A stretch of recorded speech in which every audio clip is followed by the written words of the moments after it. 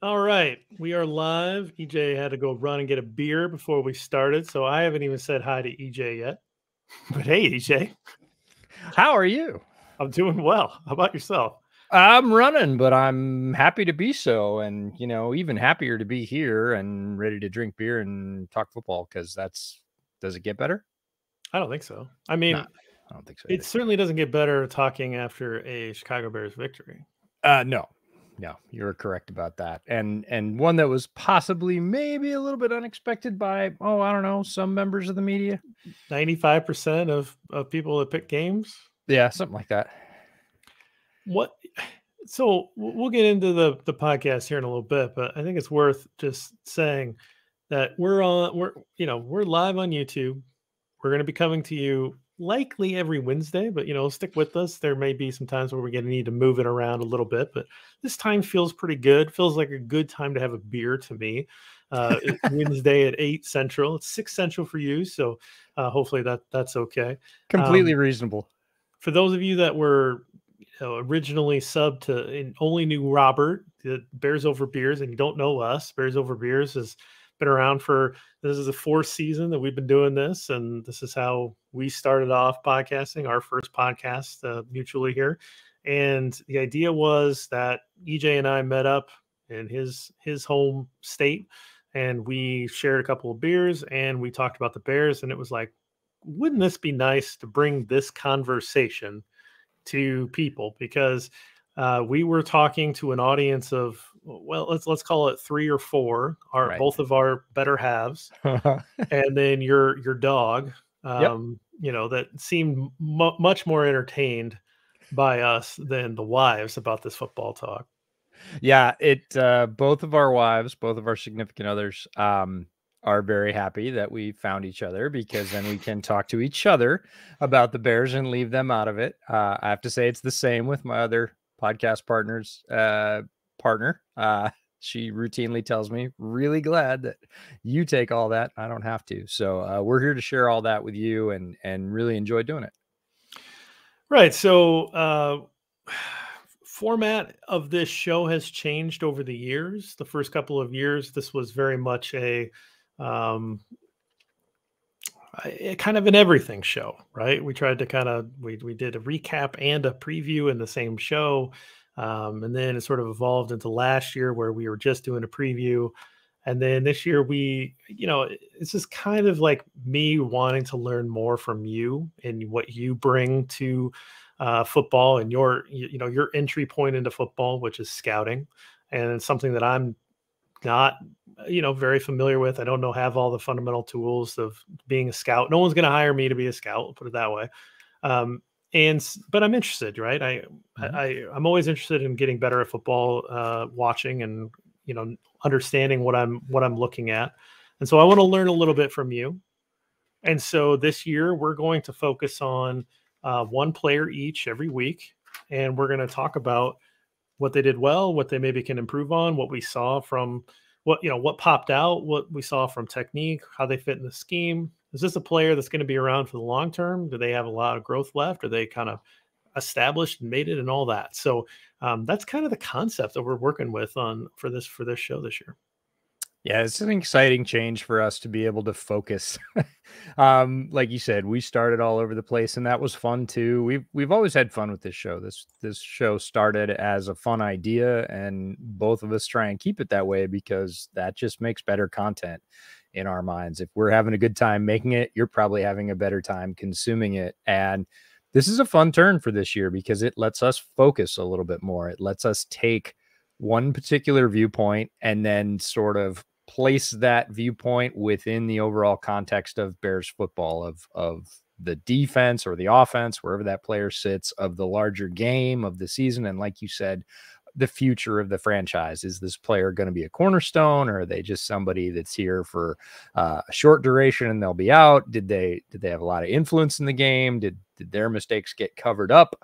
All of those things are things that we can talk about through the lens or through the prism of talking about one player's performance in one game. Yeah, I think the one thing that kind of comes into focus a little bit is the just how different the game is when you say, I'm watching this one player for the entire game. and I'm not going to watch anything else because my assignment tonight is to talk about one player. So as much as I want to go look at somebody else along the line, no, Right. I said I was going to watch Teven Jenkins. Right. So it is kind of interesting. And, I did a little bit of this in the off season, and you'd watch like 5-6 games of a player. And it was just so weird because you'd come away like, you'd have a lot to talk about with one specific player. And it's a very interesting approach to football, one that I haven't taken much before. So I'm excited to learn more from you. I'm excited to get into some of this because, we both know that this is a team that's rebuilding. They're trying to figure out who's going to be here for the long run. And we would like to figure that out as well. We would like to figure that out with them. Yeah, for sure. It is a very different experience. And it's, I think, something that a lot of fans don't understand because it's not the way that the majority of people consume football. In fact, I would say it's the vast minority of people that watch it this way. There are more of us all the time, and certainly some of the brightest and loudest voices in this space are people that do this. But if you're talking about overall numbers and, say fans you're going to see in a bar, there might be one in the entire bar that does it this way. There might be two. Everybody else is there to consume the game as a fan for the colors, because they grew up there, because they hate the other team, whatever it is. They're not focusing in on a certain assignment or a player. And it is very foreign, and it does take discipline. It is hard to do. It's something you develop over time. I really appreciate, it's almost like having fresh eyes on it, listening to you go through that process, because that's the process I went through when I started, 10, 11 years ago. Was like, how do I do this? I don't even know how to do this. How do people do this? And I'm always learning. Like, I'm continuing to learn. I learn stuff every year. So it's really cool that we get to sort of peel back all the other stuff, the commentary and the game day and the tradition and everything else, and really just dial in on, hey, this is what we ask football players to do. And did they do it or didn't they? Yeah. And as stick with us. We're, the YouTube stuff for us is still somewhat new. So maybe at some point we're able to incorporate some all 22 video to show you guys some of what we're thinking. There's a lot of, there's at least a little bit of gray area and what you can show and what you can't. And, we don't want to get in trouble. We don't want to go crosswise with anything. So we'll figure that stuff out. I pulled a couple of screenshots. So maybe at the end of the podcast, I'll pull up a couple of screenshots, just a couple of things that I thought were kind of interesting. And maybe we can talk about that. But yeah, I don't know. I love that some of you guys are with us that are telling us what beer you have. We'll go over that on the podcast, what we brought on. I like that. Bring on a beer. Tell us what you're drinking. Somebody's got a Bud Light. All right. Do what you got to do. Derek's got a middle brow beer that he brought on. I like that. Right. That sounds good. There's a shout out to the cheese draft that EJ won. I get it. I'm going to carry that with me forever and ever. Yeah, you are, mostly because that's your gig. If you don't know JB is very much about game theory. And he's also very much about winning. And so he usually smokes me in whatever contest we come up with, because he's more invested than I am, quite frankly. And he's just better at it. He's got more practice. So, however, the cheese draft, got one over on him finally. So where do you get your beer? I don't know. I don't know where you live. Go to a store. Get your beer at wherever you can get it, right? Beer's in a lot of places, man. What's the best kind of beer?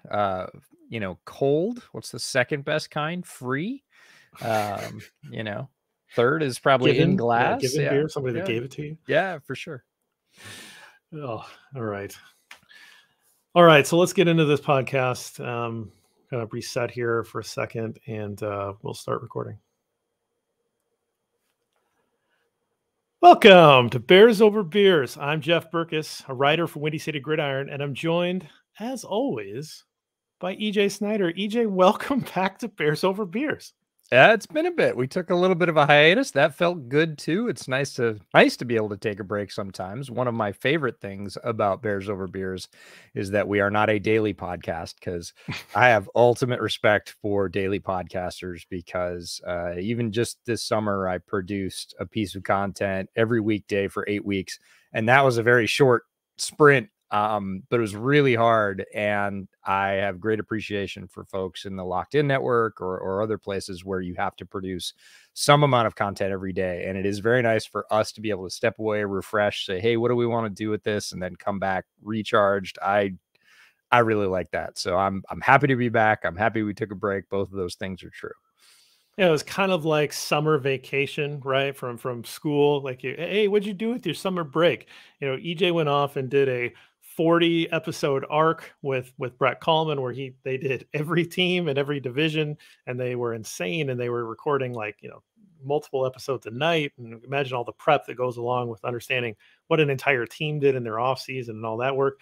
I did the Hopium Den, which was not every night, and it was a 10 episode arc, and it was looking at the fan base, where the fan base is at, trying to get a perspective from some of the fans that sort of pop up in the Twitterverse and other places, interesting, unique voices that you may not have heard before on a podcast, and figuring out, where is this fan base? Are they hopeful?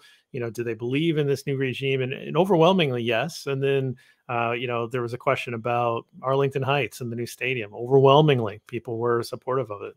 My mom, not so supportive of it. That was maybe the one or two people that didn't like. My mom was leading that charge, did not like the idea of a new stadium. But, what are you going to do? You can't please everybody. No. Right.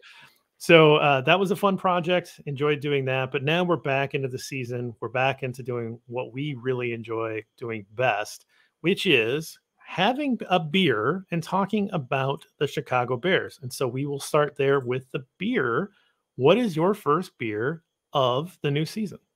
It's a little bit of new and a little bit of old, which I felt that was appropriate. So went out to dinner last night and went to a place called Elliott Bay Brewing, which is right up in Burien, just south of SeaTac Airport, for those of you that have flown into the Northwest. And they not only brew their own beer, they serve it on tap there, but they also can it and sell it. And I had this beer from them earlier this summer, and I asked if they had it on tap, and they said, no, we actually ran out, and we're going to try and brew a little bit more, but it's really more of a summer beer. And I saw that they had 1 6-pack left in the cooler, so I snagged it. And this is their Baja Lager.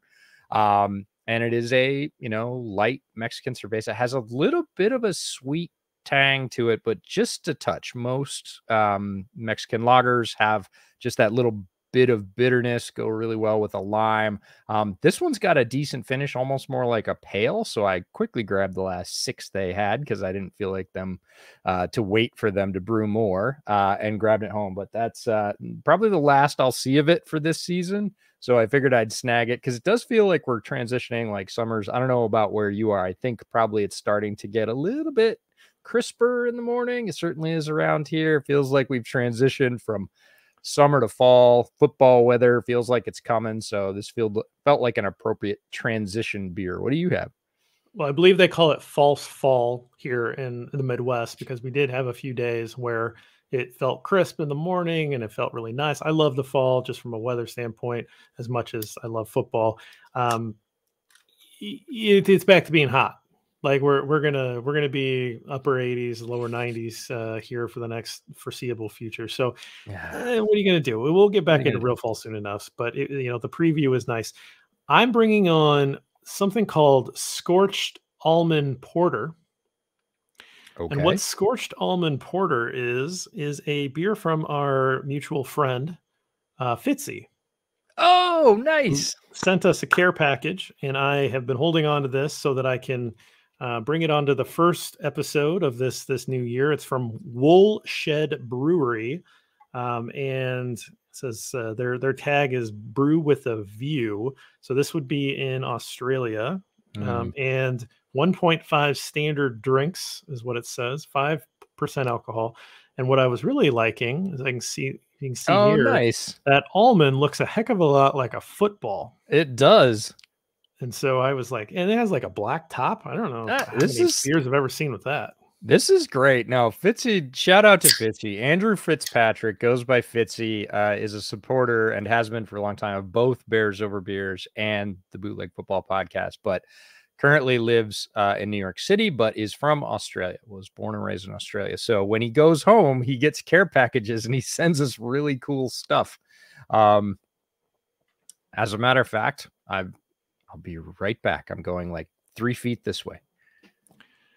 Yeah, I actually got a jacket, and because it was cool the other day, Fitzy had sent me a jacket, and I put it on because it fits, and not a lot of things fits. It fit right now. I can get into that at some other point. So I wore that out. First time wearing it, Yeah. I got a compliment. Someone said that jacket is dope, and I was like, oh man, this jacket might be too cool for me. I don't know. I think you can probably swing it, but Fitzy sent me a koozie because we're talking about Australian rules football, and this is the Western Bulldogs commemorating their victory over the Sydney Swans in the Premier Cup from 2016, which is their championship game. So really fun stuff that Fitzy sends along. Can't thank him enough. So I'm going to switch koozies midstream here. I don't know if that's bad form, but that's what the jacket is. It's the Western Bulldogs jacket. Nice. So very cool stuff. First sip of the beer, really good. My kind of thing. I do like that kind of stuff. I like darker beers. I haven't had a lot of beer this summer, so interesting getting back into that, but good flavor, good off the top. I think it's going to be a good drinkable beer. So this is the fourth season that we've covered this team together. It's somewhere between 91 and 93 episodes that we've done. We've done a couple shorter episodes that I'm not sure that they count because we didn't crack a beer. So it's somewhere around there. We're in the 90s, right? We're in defensive lineman jersey number territory. Eventually this year, we're going to crack over 100. So thank you for all of you that have been with us since the start. And thanks for the new people that are joining us. So what we're going to do this year is EJ and I are each going to watch one player. I think some weeks may warrant us watching the same player. I think if we're going to have like a Justin Fields week, we might both want to watch him to see, because there's going to be a lot to see. I also think that maybe at some point down the line, there may be other people that we can bring in to give another voice, particularly on a special certain type of position group might be useful to have some of that. So we will work with that. We'll work with this new format. We're really excited about it because it really flexes something that EJ has done for a long time and a lot of the value that he brings to the football universe. And it's something that I think that I can learn a lot from. So as much as anything, Bears Over Beers was created for us to, chat over a beer and talk about our favorite football team. And it's also for us to learn from each other. And this is a very clear case of me trying to pull information out of EJ. And EJ, eventually I'm going to teach him how to bet. I'm going to teach him how to do the math on betting. So, there will be give and take here, but this year for this show, we are focusing on basically coming at it from a scout's perspective, reviewing a specific player each week. And I'm really excited about what we're doing with this year. Yeah, this is going to be really fun. So we get to choose our players randomly. They're not chosen for us. At some point, we might open that up to the crowd if we feel that's warranted. In the beginning, we wanted to be able to have control over those picks, so we'll see. But we figure we bring a little football into it. So we each picked a player. We'll introduce those players, and then we're going to have a coin flip. We're going to figure out who gets to go first. And if you win the coin flip, you can either go first or defer in classic football fashion, make the other person go first. But who is your choice of player for the week, JB? So the guy that I want to talk about this week is Teven Jenkins. A lot made of Teven Jenkins offseason, very up and down, I think, to say the least, of what was happening with him. Is he going to play? Is he not going to play? Is he going to play tackle? Is he going to play guard? What's happening? Is he going to get traded? What's happening with Teven Jenkins? And so here I wanted to grade his first start at guard. And so I took a look at him. Even though he split snaps with Lucas Patrick, I still thought it was worth taking a look at him. What about you? I originally thought right after the game, we sort of texted each other and said, hey, do you have somebody in mind? My original thought was Jaquan Brisker. He had some pretty flashy plays in this game. I was certainly a fan of his pre-draft. His selection was a little bit controversial, given that he was a safety taken high, and a lot of people wanted offense to be prioritized. And I thought about that for a second. I looked at it a little bit more. We decided to decide the next day, sleep on it. And after I slept on it, I decided that I wanted to go after a guy that we ended up having the only guy that we got together right after his selection on a live stream and talked about, which was Dominique Robinson from Miami of Ohio, defensive end. And he had a hell of a game. So I'm glad I switched. Now that I've watched the All-22 and gone back, there'll be time for Brisker. Brisker's going to make a lot of plays this season. Already did. But Dominique Robinson had a game that maybe some people didn't notice in a lot of ways. Certainly they noticed the sacks, but there were a lot of other things. So I'm going to talk about Dominique Robinson this week. All right. And then you have instituted a coin flip rule. So do you have a special coin to flip? I don't think I do. I do have a coin sitting next to me. It is sitting in a holder. Well, I could do like a field turf flip. It is a silver dollar. Like that's beautiful. Silver dollar that I got. All right. Well, gently flip your wrapped I will flip it, but I'm not going to take it out of its no, you don't need to. You don't need to. I will bring a coin for next week. I was woefully from 2005. I don't know why I have a silver dollar from 2005. Okay. I think it was a free giveaway. That's what I do. Hey, it's a free. All right. So heads, tails. Heads is Lady Liberty. Tails is the Eagle. So okay. Up in the air. Go. Tails. It is heads. All right. Your choice. I will defer to the second half.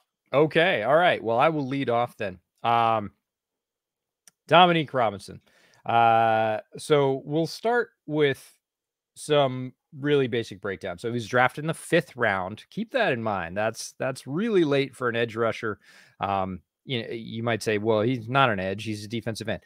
Depends on the scheme. He is a guy that's going to get after the passer from the outside. Different schemes that can be called edge, outside linebacker, defensive end.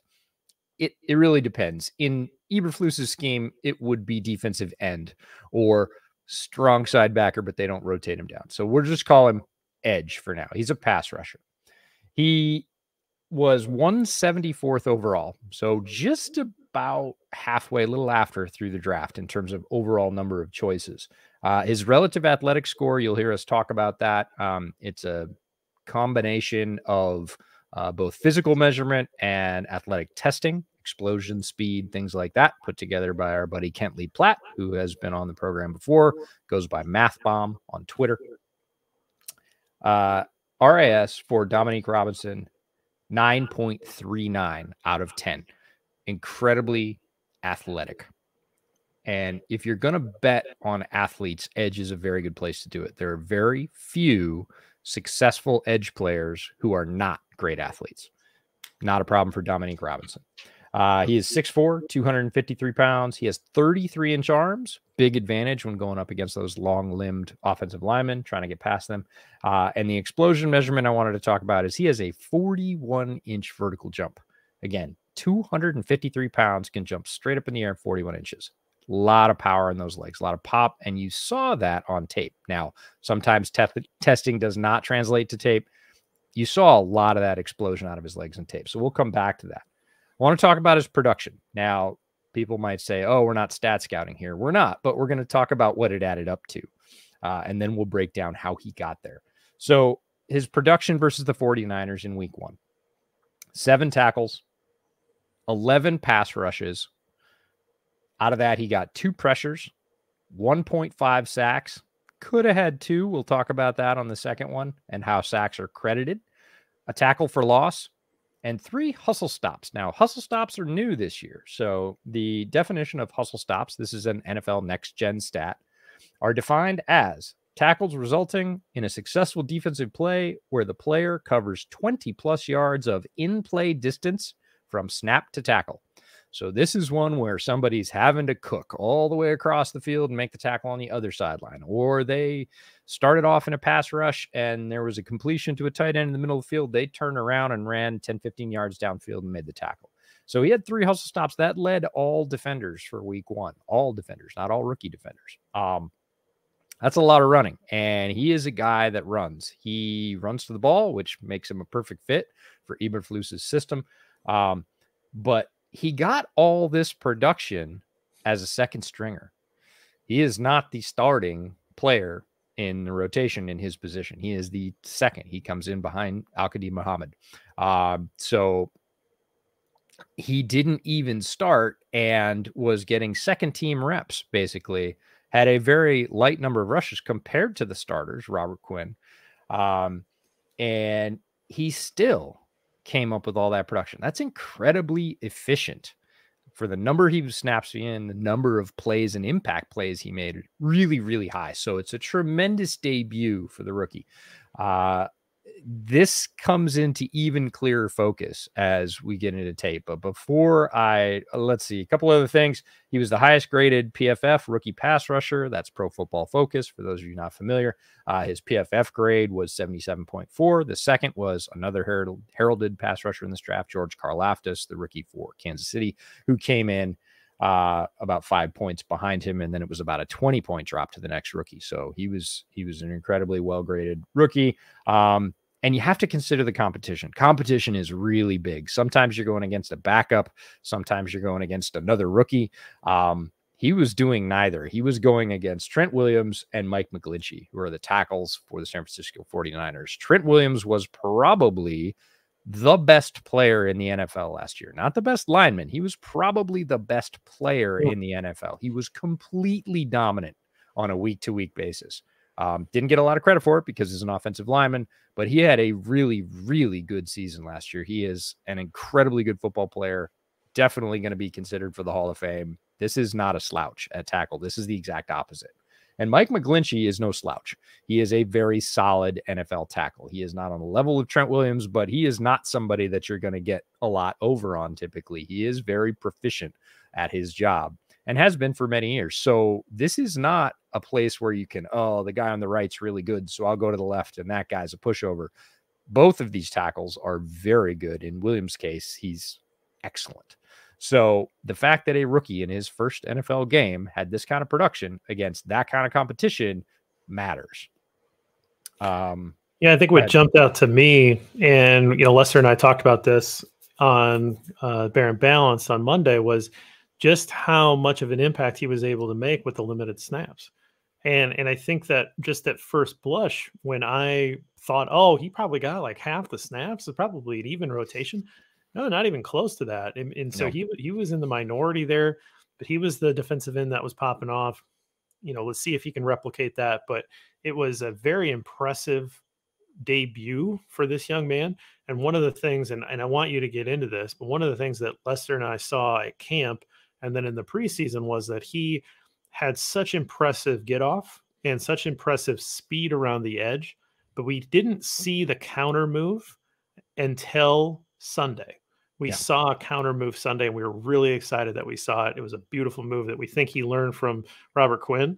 And so I know you'll get into it, but it was one of those things where you've seen growth in this young man in just the amount of time that he has been with the Bears with training camp. And this is only week 1. So it's very exciting to see this growth to where he is today.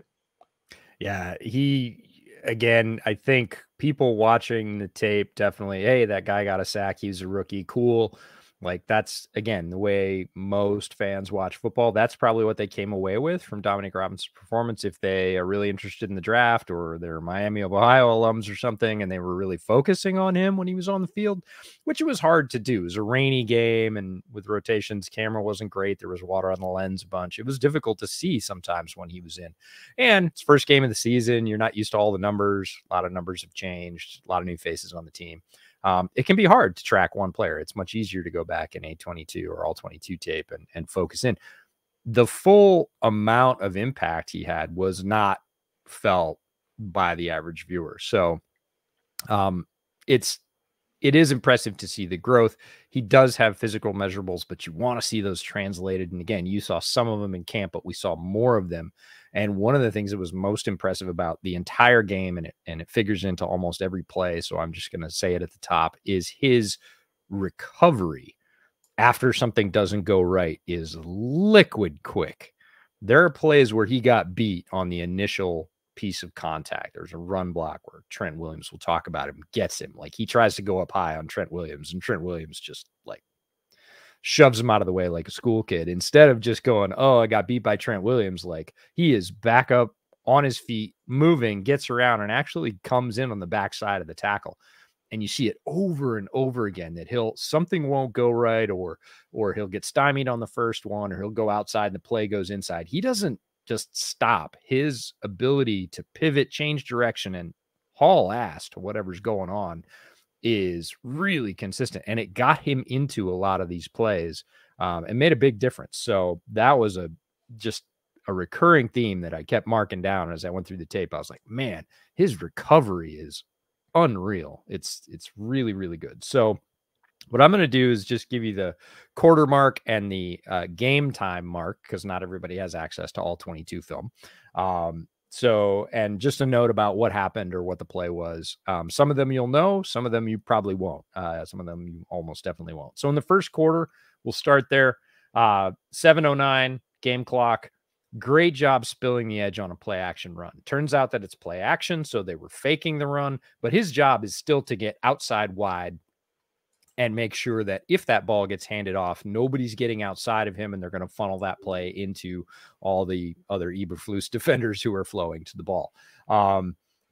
If it had been a handoff, not a play action fake, the back would have had to make a bad cut because of where he was. He was right where he needed to be at his blocker in front of him.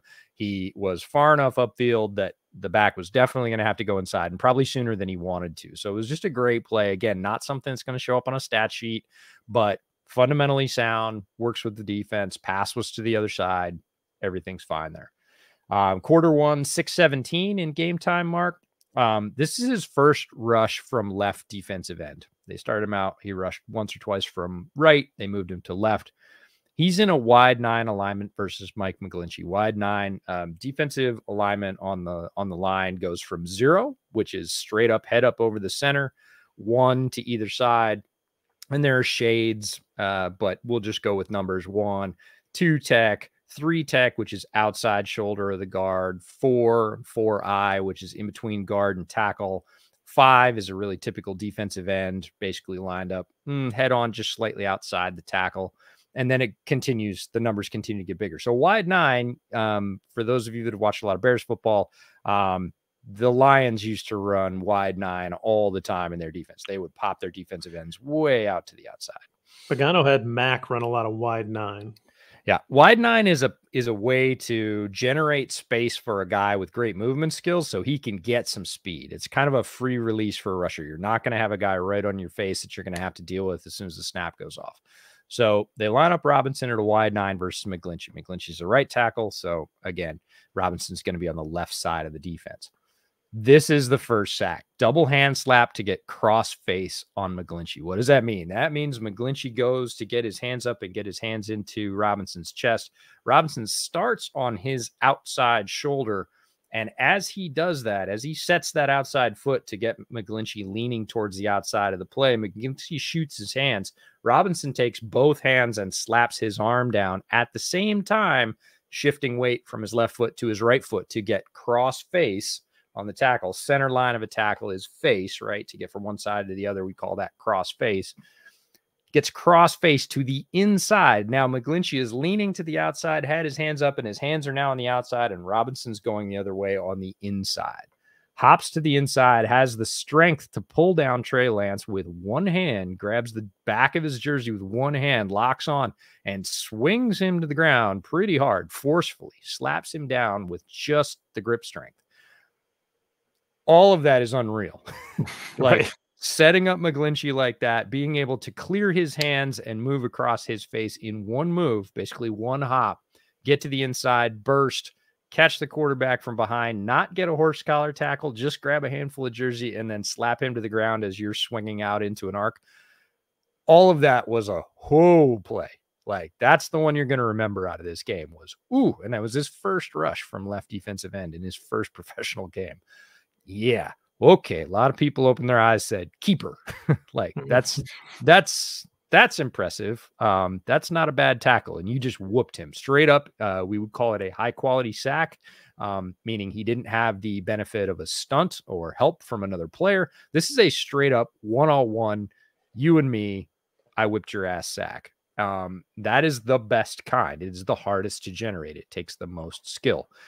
There's lots of other ways to scheme up sacks. This is not a scheme sack. This is you rush versus the tackle and you go beat him. Great stuff. Now, I agree with the high quality sack piece of that. And I assume that Brandon Thorne is someone who's, somebody who talks and categorizes those as well. He's got a great way of talking about true sacks and all this kind of stuff. And it's always fun to watch Mac. Mac was always really good at getting those high quality sacks. One of the things I learned from Brandon Thorne was this move that I think that, Robert Quinn is famous for, you called it saying double hand slap to get cross face, but he calls it something like a Euro chop, or Euro step chop. Euro step chop. So Yeah. that's what that refers to, is that it's almost like a jump cut from a running back. Where it is, yeah, it's a combination of a jump cut with the hand motion. So you're generating lean in the tackle by, again, stabbing that outside foot. Tackle leans, has to shoot his hands at that point because you're close enough to him that if he doesn't, you're just going to push him over. So the hands are coming, and it's the combination of that jab, like a jab step in basketball, if you're familiar with a J cut or jab step, get a player's movement going away from where you want them to be. And then the hop and, double hand slap or chop, basically bringing your arms down to clear his arms at the same time. And it's a very dynamic move. It requires three things at the same time, and he did them all like that and won cleanly. It was really impressive. Yeah, very impressive. Second quarter, 7:21 of game time. Just really good hustle to a reverse. After rushing, then he gets back downfield to tackle Lance from behind. So he starts on a pass rush. Trey Lance steps up, actually takes off on a quarterback run. Dominique reverses field, chases him down, and gets in on the tackle. This is one of those hustle stops where he ends up covering a lot of ground because he started not the wrong way. He started the way he was supposed to go on the play. Play goes the other way. He turns around. A lot of defensive ends, defensive tackles, once that quarterback clears the line of scrimmage, if the guy's as fast as Trey Lance, they're going to shuffle towards the play, but they're not going to hustle towards the play. They're going to conserve some energy. Robinson, full sprint, ends up being part of that tackle down the field. Third quarter, 13:05, so right after halftime. Massive hustle from the backside. This one gets all the way across the field, 20-plus yards for the tackles. He starts at the right defensive end position. He rushes, goes wide. The play goes away from him to the right side of the offense, the left side of the defense. He loops, keeps his pursuit angle tight, ends up all the way across the field, about 10 yards down the field, makes the tackle. Coming from the opposite side as a defensive end, chasing down quote-unquote skill position players, rare. Like, that's rare speed, rare athleticism, rare hustle. Definitely a notable play in terms of, how did the play work out for the Bears? And this is the sort of difference of separating process from results, right? The results it was like a 7 or 8 yard gain for San Francisco. So you might look at it as a Bears fan and say, oh, we didn't stop them. If you're looking at process, holy cow, the guy that made the tackle was the right defensive end on the left hash way over there. So a little bit of a difference there. One of his rare negative plays in the third quarter, 11:03 of game time. And this isn't a big deal. This is a little thing, but it could be a big deal later. So this is one where two plays string together and two players are getting to know each other on the field and getting to know strengths and weaknesses. Great blocking tight end Tyler Kroft, who had a tremendous block in the first quarter to spring the big run up the middle. That was all him. If he hadn't been there, Travis Gibson would have destroyed that play. So the play before, Robinson gets the best of Kroft.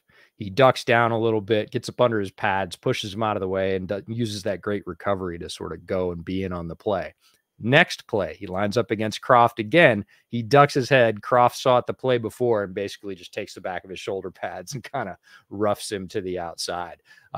Something the rookie will do. This is like being a pitcher, right? You can't use the same pitch twice, at least not twice in a row in the same location. And he looked a little tired. He looked like he was just kind of putting his head down and pushing. And as soon as Kroft saw his head dip, he basically out leveraged him.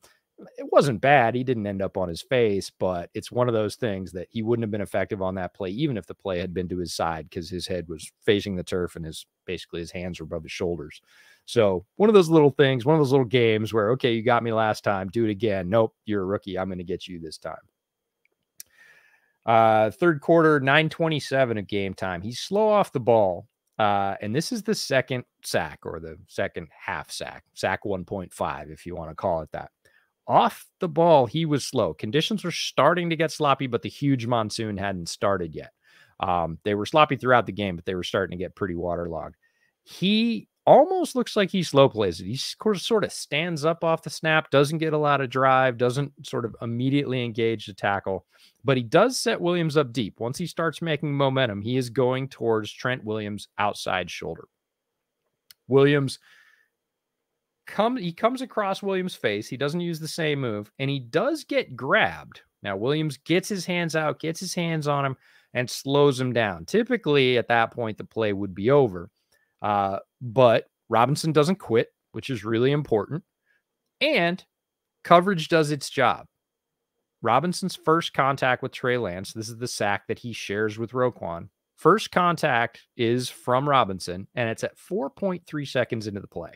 That's pretty long if you're timing a play. Most of your options should have worked out. So Robinson doesn't quit. He keeps at it, and Williams gives up on this play. And I never thought I would say this. Trent Williams gives up on this play. They are near the goal line. They are well in the red zone. They might even be in the short red zone right here. They're right somewhere around the 10-yard line, looking to score on the Bears. Trent Williams, as a veteran, knows that in that condensed field, ball's got to come out, right? Snap's got to come up, and something's got to happen within the first 2.5 to 3 seconds. So he stands up. He gets Robinson as he goes by, grabs him, and then he literally, you see Williams just unbow his back, stand up, and kind of let go. Robinson tears off, gets Lance at 4.3 seconds. Roquan comes in, hits him. That's the 1.5. That's the sack there. So kind of a good combination of good play from Robinson. He did what he was supposed to, and Williams let him have one, really. If he'd stayed on him with that grip, he wouldn't have gotten anywhere near Lance. But he was like, look, we're 4 seconds into this thing. We're at the 7-yard line. Either it happened or it didn't. And it didn't. And he ends up getting a sack off that. So a little bit of plus, a little bit of minus. You know, we talked about that with EJ a little bit. I thought that he had Williams had Robinson on the outside. Well, he didn't have his chest plate. He didn't have his chest. He had his shoulder. And so when Robinson changes directions, to Lance is stepping up in the pocket and Robinson changes directions, Williams, as a smart pro, is going to know that if he shows that shoulder coming off, he's going to get called. Yep. And so I guess I didn't catch him giving up. I caught him saying, I don't want to get called for holding, and I'm gonna release this hand because he was this close to showing that he was gonna get that. And then when Robinson finishes that play, he got up and he did not celebrate. I think he was upset because I think he thought that he wasn't going to get credit for the sack or something. Like there's something like he didn't see that. Like I'm excited. I just sacked this guy from him. He just kind of got up like, oh man, I'm frustrated. So it was kind of an interesting play there, but I interpreted it more as I'm letting go because I don't want to get the hold because I'm feeling him pull away here. And he knew that he didn't have the chest. He had the shoulder. I think it's both from the back. So for those of you that don't know, all 22 is 2 versions of the same play for every play. The side version is from a camera much higher up and encompasses all 22 players on the field, 11 offense, 11 defense. So hence the name all 22. Then they switch to an end on or end zone angle, and it's tighter. It comes in so you can really see the line play and the tackles. You cannot see the wide receivers and the corners. You can see the safeties if they're in a middle alignment, but it just alternates like that. So it's 2 views of one play over and over again. From this particular angle where the camera is on all 22, the 49ers backs are to the camera and Robinson is rushing towards your face. So from the TV angle, you can see more of that hand on the outside. And I think that's a totally legitimate and viable sort of veteran savvy move to go, man, if he pulls this way and I've got my hand outside his frame, I'm getting the flag. The other one is you can see his leverage from the back. He literally straightens up. Like he couldn't have done anything anyways. He stands up straight, which, you know, as an offensive lineman, you're done. You've given up all your tools. Yep, I didn't see that in real time. I just wanted to. Yep. That's how I interpreted it when Lester and I talked on Monday. So, well, I think it's both. Yeah. I think it's a combination. Plus, it's 4.5 seconds in. You're at the 7-yard line. Something bad's going to happen if something good hasn't happened already. Right. So, interesting play. We talked about how sacks. I talked about how sacks are credited at the top. I saw some chatter today that he could have been given a full sack for this one because Lance was already going down when He would have Roquan made hit the him. play without Roquan You contributing. know, I can see it, but Roquan hit him hard. Like, Yeah. Roquan brought more force to that particular pairing, which is why I think he kind of earned the half. So I'm not super upset about it. It's a great play either way. It's a great play for the Bears in general with team defense. It's a nice play for Robinson. Third quarter, 3:42 of game time. This is where he hits Williams up high in the run game and gets tossed. Trent gets him with his arms because Trent has really long, really strong arms. He's got a strong punch, but he uses that ridiculous recovery and gets back into the play. So he totally gets shoved to the outside. Play is coming in behind Williams, and he still gets up, loops around, and because of that, hustle is back in the play. That's the part that catches my eye. He'll learn not to hit Trent Williams up high. If he hasn't already, but it's that hustle that, hey, even when I do something wrong, I'm going to go try and do something right.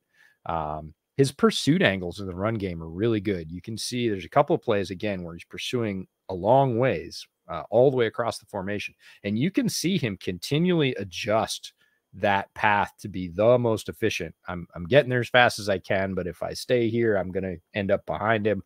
I'm going to, continually 2 or 3 times during my long run, just tick it in and make sure that I'm on the most efficient path to the ball carrier. That's impressive. Also takes a lot of effort. A lot of edge rushers put a lot of effort into their pass rush, not as much effort into pursuing the run game. Robinson does an equal amount on both. Late in the game, fourth quarter, and this is as much on the coaching staff as it is on him, and it's a good thing. They packaged him with Quinn for the first time.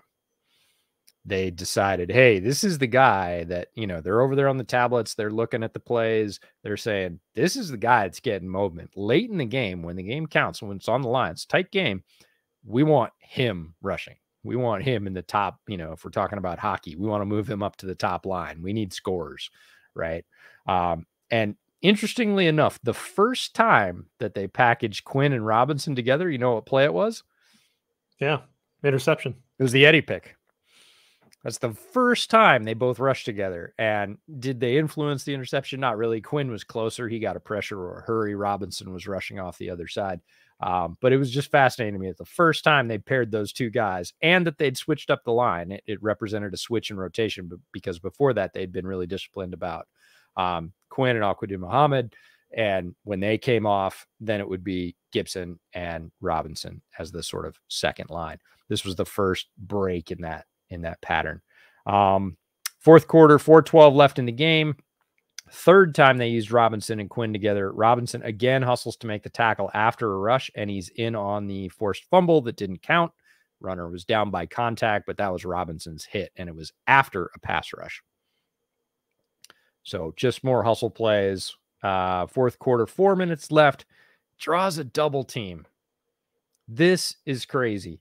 Part of it you can look at and you say, oh, it's a scheme. The guard came off. He was kind of looking for work and there was nobody else out there. Guard could have gone either way on that play. He could have helped the center who was engaged, or he could have gone to Robinson's side. He went to Robinson's side to help McGlinchey. That's nuts. You're talking about a rookie 5th rounder in his first game in the NFL, and the guard chooses to go his way. Right. Okay. Like, that's the NFL is a meritocracy. It's about respect. It's about who gets results. And Robinson had been the problem on the line up until now, even more so than Quinn. And, they're going to react to that. So good on the Bears for reacting and repackaging and adjusting, making adjustments. For years, we've been saying on the show, please make halftime adjustments. Please make halftime adjustments. That's a halftime adjustment. 2:29 left in the game. Lined him up in the 3 technique for the first time. Now, this is called a NASCAR package. This is 3. Eberflus might call it something else. Typically, it's called a NASCAR package when you take an exterior rusher, either a defensive end or an edge, and you line them up in what is traditionally a DT role, 3 tech. This was the first time they'd done that, and they moved him inside to the 3 tech role. So he was the 3rd pass rusher. More hustle down the line, stops Lance for a really short gain. I thought it was no gain. Turns out it was like a half a yard. So he doesn't get, because if you get a quarterback running for no gain, it's a sack. Doesn't count as a sack. It's about a half yard gain, but still really effective play. And then the next play, another tackle on the stunt for maybe a 1 yard gain. And on his final rush of the game, he rates the double out of 4 linemen, 4 defensive linemen for the Bears. They all get singled. He gets double. Last play of the game. And again, Robert Quinn was on the field for that rush. Right. Like the guy that set the single season Bears sack record last year was on the field, and they doubled Robinson, not Quinn. Right. Whew, I need a cigarette. That was a hell of a game. From a rookie, a 5th rounder. When we talked about why he was available in the 5th round, it was a very deep draft. There were more players in this draft than in a very long time. You don't typically get guys with his athleticism, but right after he got drafted, we got on, we did the quick pod about it. And I said, man, I'm really excited. This is a guy that you typically wouldn't get in the 5th round. He'd be like a 3rd round choice in any other draft. Bears just got lucky here, and they were smart enough to pull the trigger. Ooh, boy, do they look smart right now, because that's a very good offensive line. I know it was sloppy. It wasn't super monsoony until like the very end of the 4th quarter. Both teams were playing in the elements. I think more has been made of the rain than maybe should be. He still had all that production in less than half the snaps. So somebody asked me earlier if I had the number of snaps. I didn't get the snap count. I need to get with Lester and figure out where he gets his snap counts, because he's always really good about that. I don't have them. I'll have them next week when we do our breakdowns. But this is a ridiculous debut from Dominique Robinson. Your questions about, is he going to be a building block? If he keeps playing like this, absolutely. He's already passed Travis Gibson, who had a pretty average game, who we were really excited about last year in this sort of developing pass rusher role. I've got 28 snaps for him on what I saw. Cool. But I will say that I used that for Teven Jenkins, and I had a different snap count by the time I ended. Now, I may be wrong. That's okay. That's a good rough so estimate. It's about that. It's going to be 28, give or take.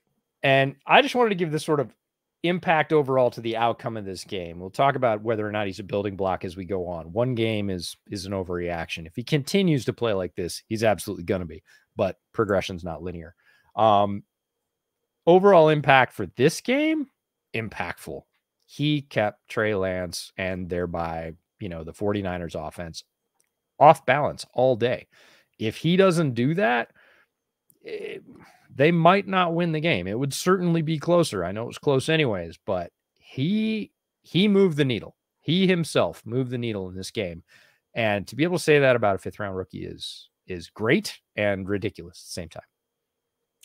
Yeah, I have to agree with you. I think it was a really great debut performance. It's somebody that we're excited about before the draft. We're excited about right when they took him, where you and I both talked about him, excited about him in camp, excited about his progression and what he's adding.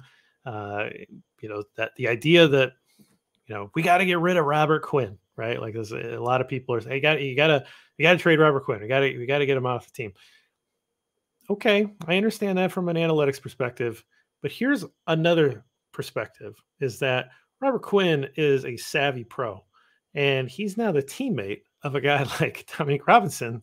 And he says, hey, Rook, what do you think about this move? You think you can pull off the Euro step cross chop? Yeah. And all of a sudden he's got a new tool in his tool bag, because I got to tell you, if Dominique Robinson only rushes off the edge, he's not Von Miller.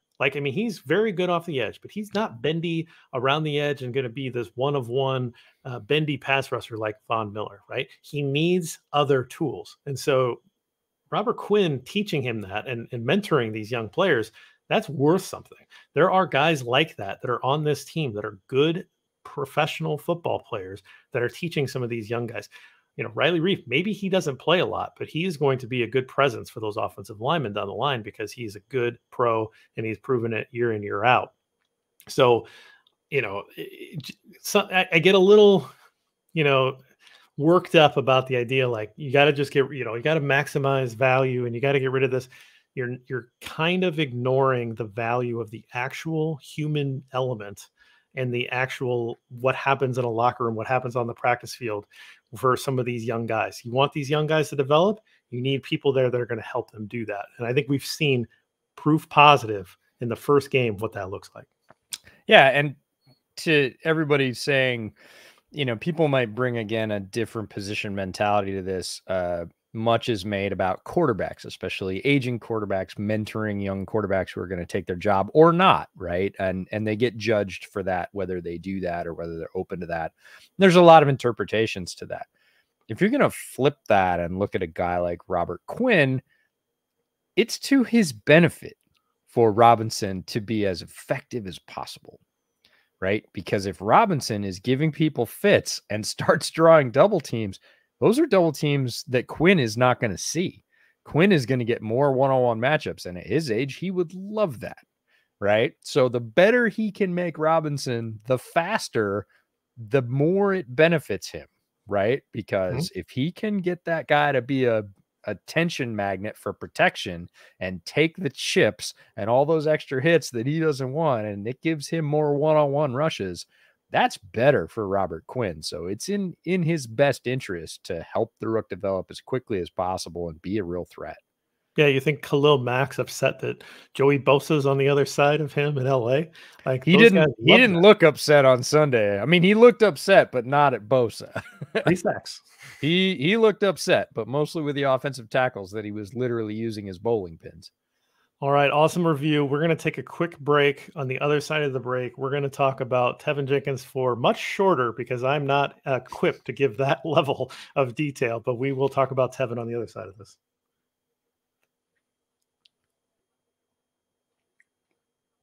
All right, EJ, we're back. So let's talk about Teven Jenkins. Now, I'm not going to have that level of detail that you provided. Not yet. I will work up to that, and we will work on that. So I'm going to talk. I think we know the story of Teven Jenkins. Obviously, high profile pick, 2nd round pick. You talk about the RAS information from Kentley Platty, who, you know, I've met at the Senior Bowl. You've met. Great guy. Really like supporting his work.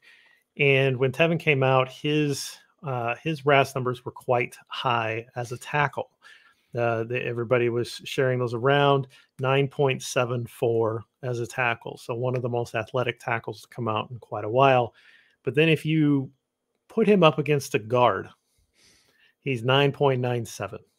Yep. So taking that athletic profile that scores incredibly well as a tackle, you move him to guard, he's even more off the charts. So this is a guy that brings in a high athletic ceiling. He had a back surgery last year, so you wonder how much that slowed him down in the offseason. We don't know exactly what was happening in terms of, was it just his, I don't want to say pride, but he wanted to play tackle, and they said, no, you're guard for us. And maybe he was trying to force a trade. Maybe he was upset. Maybe it was something else. Maybe it was a recurrence of the back. We don't know. We can speculate. That's not really our thing. We don't really like to speculate.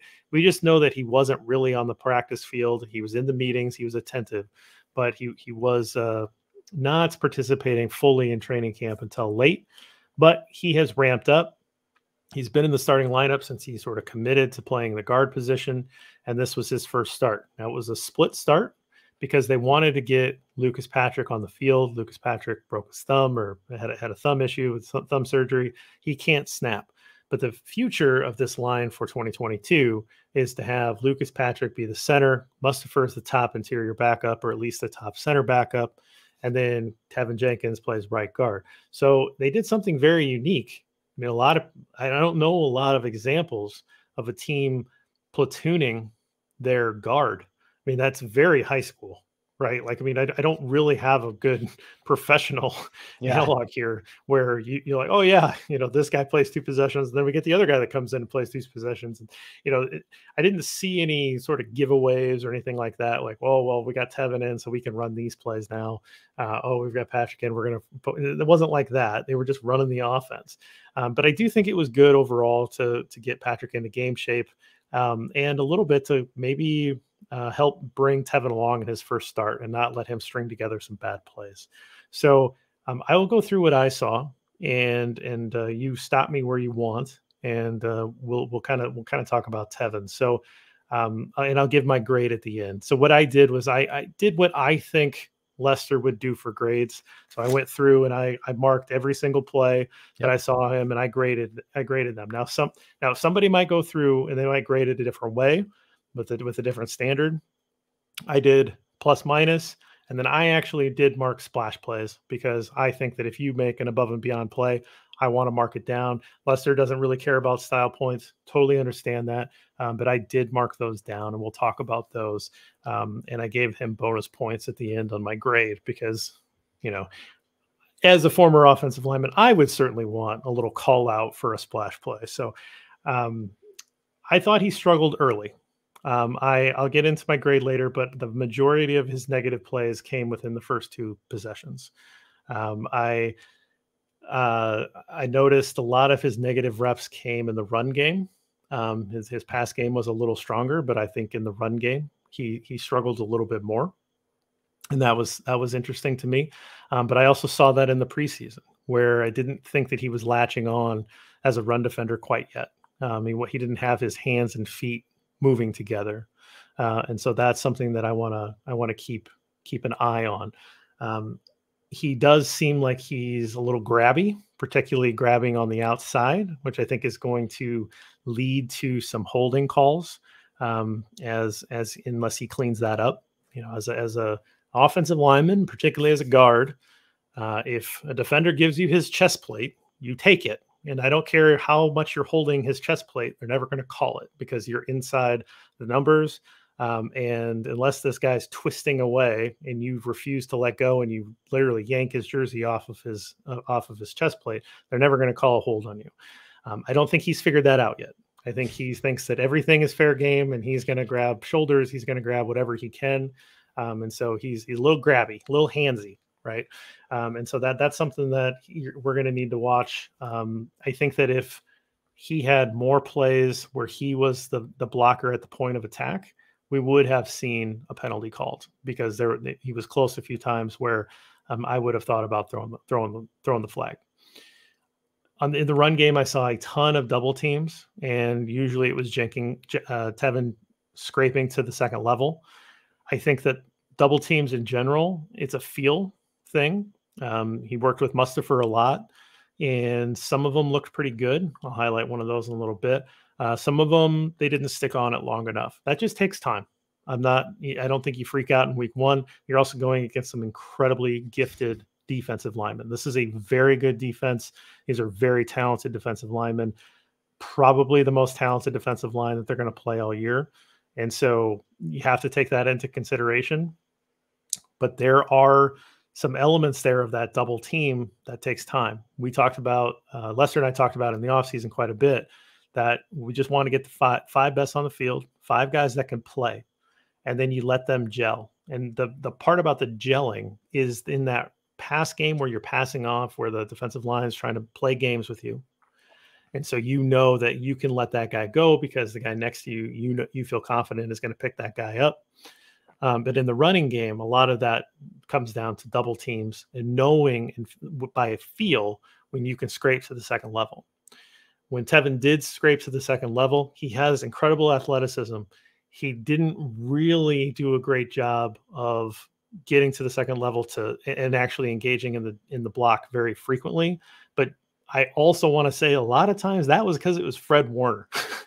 Yeah. And Fred Warner, it doesn't get better than Fred Warner. I mean, I know we all love Roquan Smith, and now they're playing different positions, but one for one, Fred Warner is a better football player. I think he's the best in the league at his position. And so maybe not necessarily judge Teven Jenkins too harshly on that. When it was a different linebacker, he was able to get and at least shield, if not be able to latch on and complete a block. But he didn't do it very often with Warner. Once or twice he got him.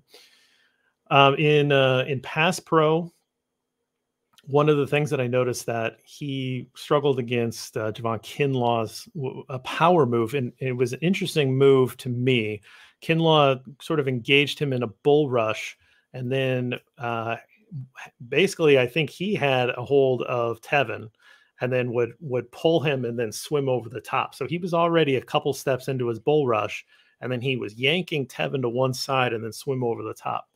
Very powerful move. I mean, that is all kinds of power to get in as a bull rush and then reverse direction and swim over the top. It's just a pretty impressive man move for an interior defensive lineman to kind of do that to a big guy like Teven Jenkins. He did that to him twice. The first time he beat him. I mean, it was clean beat and, you know, a negative play. Second time he did it, Teven recovered enough to prevent him from making the play. A lot of an arm bar. And again, one of those that was like, that ref was probably like, all right. You know, like it was close. It was close. And so Jenkins is going to have to understand when that happens. There was a pass rush against Eric Armstead, who again, another very impressive athlete, very good defensive lineman. He had a lot of reps against Armstead in this game. Actually, by the end of the game, looked like Armstead was tiring, and he did pretty well against him. There was one pass pro rep where Jenkins stopped his feet in pass pro, lost the step to the inside, and then was late in recovering. So when he's using his hands, he's got to remember to keep his feet going, because he sort of stopped his feet, punched, and then, oh no, I have to get back here. And so again, these are very talented defensive linemen, but these are some growth points for Teven and learning how to play guard here. Splash plays, number one. One play where he didn't have anybody over him. He wasn't engaged at the start of the play. Bosa is working on Larry Borum, and Teven can go either way. Mustipher was engaged with Armstead, and Bosa's around the corner. He decides to go take a look at Bosa, and he catches Bosa trying to come back to the inside of Borum and just lays him out. And he gives him a little bit of a look, like, I just knocked you down. And then he kind of sees over his shoulder that Fields he's scrambling. And so he has the presence of mind to take off and try to he refines Armstead down the field. And, you know, now he's a lead blocker on a field scramble, and Fields is able to get some pretty positive yardage out of that. And in most part, because Jenkins is leading the way. That to me is a fantastic play from a guard. You're looking for work, you find it, you take out one of the best pass rushers in the league, and then you have the recognition to understand that you're still live, and you take off and you make a good run block downfield for a positive gain. That to me was his best play of the game. Just thought it was just fantastic and very heady, and I was very, very impressed with him. The second splash play that I want to talk about. Thanks, EJ. The second splash play I want to talk about is with Larry Borum. They had a double team on Armstead, and Jenkins sticks with the Armstead block. Borum peels off. For the most part, on the double teams, particularly with Mustipher, Jenkins' job is to get the block completed and handed off to Mustipher, and then he peeled off to the second level. This time he had the block and he kept it. And he just kept that double team was very effective. You have two very giant people pushing in another giant person.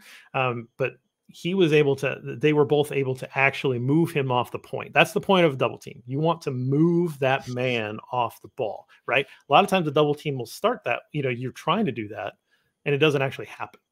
The defensive tackle doesn't move. He's able to hold his ground. The guy peels off, and then all of a sudden the defensive tackle ragdolls the guy that's left, makes a tackle for no gain, right? Like that's kind of the worst case scenario of a double team, is the defensive tackle beats it in some way. They moved Armstead off the ball. They moved him off the ball a few yards. Jenkins got it going and finished the block. And to me, that was at the point of attack, and that was actually on a Herbert run. And so that was a really nice play out of that. So those were the two that I gave him kind of splash play credit for.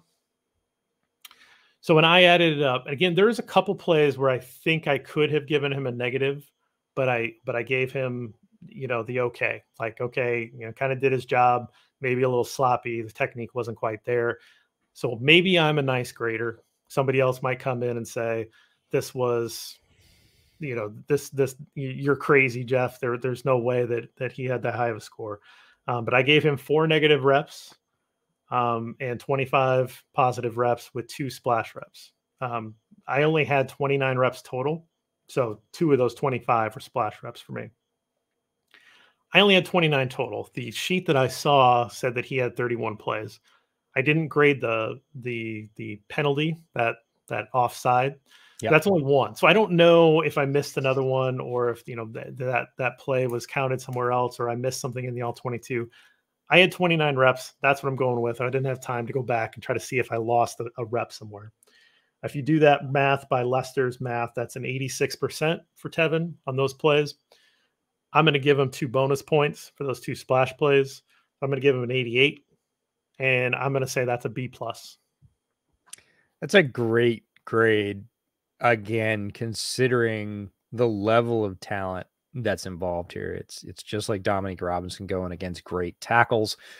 Like you said, this is one of the most, if not the most talented defensive line the Bears are going to see all year. There's talented defensive lines up and down the league, but the assemblage of talent on the San Francisco roster is certainly at the first level. We can talk a little bit more about backups if we want to, but the first level is wildly impressive. You are dealing with, they've spent a lot of draft capital. Armstead, Kinlaw, Bosa, all high picks. It is a point of emphasis for that team to have quality defensive starters on the front. And D'Amico Ryans is one of the best up-and-coming young coordinators in the league. The job he did last year with the San Francisco defense was inspired. And they have players like Fred Warner behind that, right? So if you do get at the second level, it doesn't get a whole lot easier. The idea that he can hold his own at a position that he has not spent a lot of time at. He has played a little bit of guard, but he, by and large, was a tackle at Oklahoma State. Like, he had the majority of his starts at right tackle, almost all. He had a little bit of time at left tackle, subbing for an injury part of a season, but the vast majority of the time at Oklahoma State, he played right tackle. So it is a different position. He did make that transition not long ago. The Bears didn't decide like a year ago, you're a guard and you're staying there, and he's been working at it consistently since then.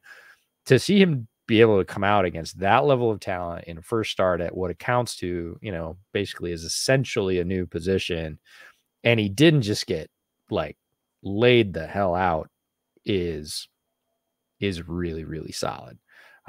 There's room to grow. He's a great athlete. There's a lot of things, even just watching the game back and condensed, you saw him, reaching. You saw places where, like you said, it could have been better. He could have scraped sooner. Want to see him come off that, want to see him stay a little bit closer. The gaps between him and Borum got a little bit big sometimes. That's all feel stuff. That's what you're talking about in terms of gelling. When people say gel for the offensive line, that's what they mean, is like, hey, I could step up and get this guy, but then there'd be a 2.5 yard gap here between me and Borum. I should probably kind of just angle back here and see if anybody shakes loose. And by later in the season, hopefully they're going to have that dialed.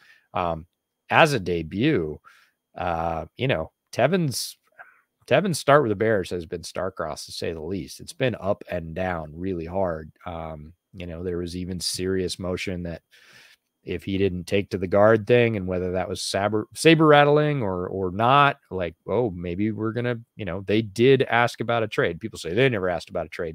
Yeah, they did. They did for certain 100%. I can guarantee it. Yep. Now, whether they were serious about that or whether they were just trying to basically, I'm going to call him a rookie, even though he's a second-year player, they're trying to shake the rookie's cage a little bit and say, hey, with us, it's guard or the highway. Tackle is not happening. Like, I know you've always wanted to be a tackle, but with us, you're going to be a guard. Like, regardless of all that sort of off-season politics, he got on the field week 1 against a very talented defense, and he laid some guys out, and he made some mistakes, but they weren't huge, and the Bears won the game. Let's talk about the bottom line at the end. That's not bad. He easily could have been the weakest link with everything we've seen leading up to this point, and I would say that he wasn't. Yeah, I'll be curious to see what happens with a full game of reps.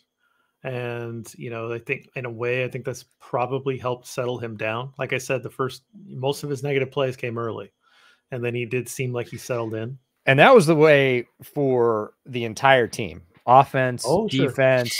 And I I got to give a shout out. Fitzy, you're a legend, and it plays well into your question. What do we think about adjustments? Thank you very much for the support. That's incredible. Yes, we too are bullish on the new coaching staff and culture. And a lot of that's because of what happened in this game and what we're talking about right here, which is early on in the game. Ooh, the first quarter, both sides of the ball, not great. Like not great. It looked rough. And if it stayed that way, they'd have lost the game. And sometimes under the old regime, it did stay that way. Whatever was going on in the first or second quarter, they just sort of seemed kind of locked into it. We didn't get a lot of great adjustments. Sometimes we did, which made it even more frustrating because we're like, we know they can do it. They just don't always do it. They did it in this game. A bunch of folks in the chat have been referencing the adjustments they made on Bosa from the offensive line standpoint going in the second half. I talked about some of the adjustments they made in the pass rush, switching up the lines. Like they made adjustments throughout this game. They certainly made adjustments. Getsy made adjustments with Justin Fields, which again allowed them to counterpunch, right? To rotate from that back foot, which is clearly where they spent the first quarter, to the front foot and start having a puncher's chance. And that's what they took throughout this game and ended up with the W. So yeah, very positive about the new coaching staff. I said this on a stream I was on Saturday. For those of you that know Barrelissimo, he did a great charity stream on Saturday, invited me to come hang out with him for a little bit. It was amazing. But we were talking about this and what we wanted to see and what we thought of for adjustments and all that. And, a lot of it was like, well, time's going to tell. When the bright lights come on, we'll see what they actually do. And if they keep this close, if they keep this particular game close into the third quarter, and it's not a shootout, they could win this game, right? And I talked about the expectations from this staff being very clear. And it is very clear to all of us who are watching from the outside that they're being very clear with the players, right? And it doesn't matter what your status is or what your pedigree is or what your contract is or anything else. They're saying, if you are going to play this role, this is what we expect. And then they are sitting down and there's a lot of accountability and they're saying you did or did not do these things. And if you didn't, you know why? Because we were very clear coming in that if you play this role, these are the expectations, you did or didn't meet them. And then they can talk about how to meet them if they didn't. But there's not this like, meh, you're in the good graces, you're in the doghouse. This is the role, you did it or you didn't. Here's how to fix it. If you don't fix it, we're very clear we'll be moving on to somebody that does. And I think that kind of accountability plays with players. Right? There's not favorites. There's not politicking. There's not, oh, well, we paid a lot of money or he was a high draft pick or anything else. It's this guy's supposed to fill the gap. He fills the gap. He plays. Yeah, I think, we've said it in the off season. We, meaning you and me off camera and Lester and I on camera more. And that is this hits philosophy. It's some people, any philosophy you're going to bring in can get a little bit of bad, it gets old or whatever. Some people can get this thing. Football players identify with this. They identify with this idea of accountability for your, like you said, it's a meritocracy. There's accountability for your actions here, but this idea of hustle, this idea of like taking the ball away or, protecting the ball when you're on offense, playing smart, like all of these things really do work together on a football field. It's a pretty sound philosophy. But what I like is where they're at from a talent standpoint is that this philosophy is going to keep them in games. I cannot overemphasize just how good it is to not see penalties. That's the one. Zero penalties on offense. That's the one. So the number of drives that were killed from holding, from false starts, like right off the gun, right in the Nagy era. Yeah. None of that on Sunday, right? And if that continues, that is going to keep you in so many games. It's not going to be tolerated. Like they laid the line that we're going to lay out responsibilities. They're going to be clear. You have to do them or you'll go. And if you play dumb football, and dumb football consists of, right, which is my favorite thing, because you can say, oh, if you play dumb football, we're going to not like you or not play you. And people go, what is dumb football? No, they say dumb football consists of penalties, not getting 7 guys to the ball on every defensive snap, not finishing your blocks as a wide receiver. We're going to nag you about that on tape. And if you don't do it enough, we're going to play somebody else because that springs a run, right? All of these things are laid out very clearly. And it's so refreshing on the penalty front alone, because we as Bears fans have become very regular with, oh, there goes, you're just going to get 8 or 10 of those a game, right? No, for fans of the Raiders, one of the most penalized teams in the league last year, the Cowboys, the most penalized team in the league last year. Like, I was watching the Cowboys game on Sunday night. They were chucking drives away in the second half, offense and defense, just throwing penalties out 5, 6, 7 throughout just the second half. And I was like, oh man, I remember that feeling. I don't have that anymore. I had I had a clean game, and it's not lucky, right? You say if it continues, it's not lucky. It's expected. It has been drilled, and it, again, the accountability comes. You're going to false start on a big third down. You think you're going to be in there next time? We have enough offensive linemen that you don't have to be. That's the other thing. That's where roster building supports these philosophies like hits and clean games and everything else. Because, like, oh, you think we don't have another, like, other than Justin Fields, you think we don't have another X?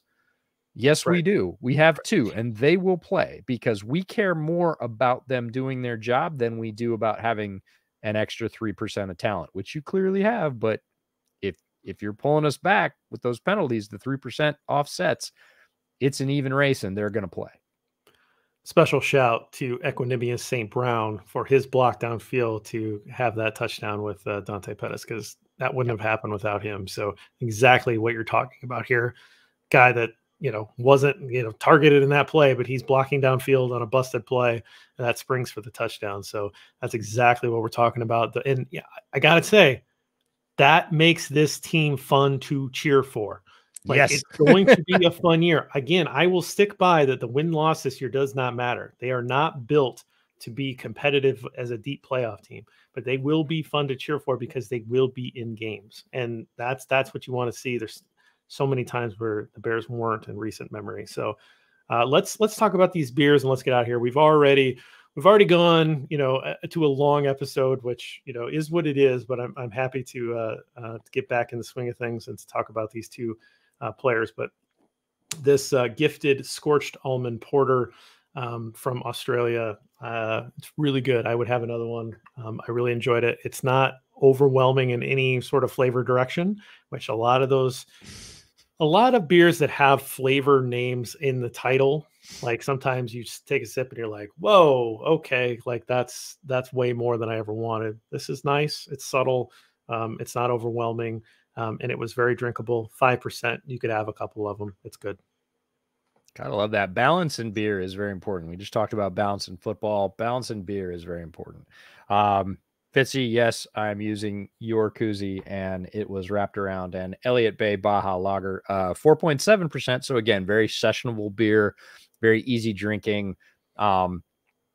Nothing outstanding that's going to sort of stick up on the palate and say, watch out for this. But at the same time, very flavorful and enjoyable. Not a watery beer that avoids, bothering you. A flavorful beer that, again, has some balance, has some body, has flavor for being only 4.7%, and very, very drinkable stuff. Is also USDA organic. I just found the label there. Didn't know that. So bonus, yeah, good stuff. But love Elliott Bay. They're great. Their food is also wonderful. Had some wonton poke tacos last night, which was really kind of fun.